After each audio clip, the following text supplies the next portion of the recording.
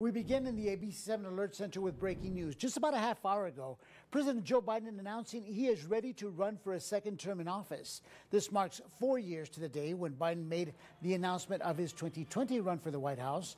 80-year-old Biden asking voters to give him more time to finish a job he began when he was sworn into office and to set aside their concerns about extending the run for America's oldest president for another 4 years. He faces a smooth path to winning his party's nomination with no serious Democratic rivals. Now, according to a recent NBC News and Wall Street Journal poll, Biden has an estimated 3-point cushion over Trump.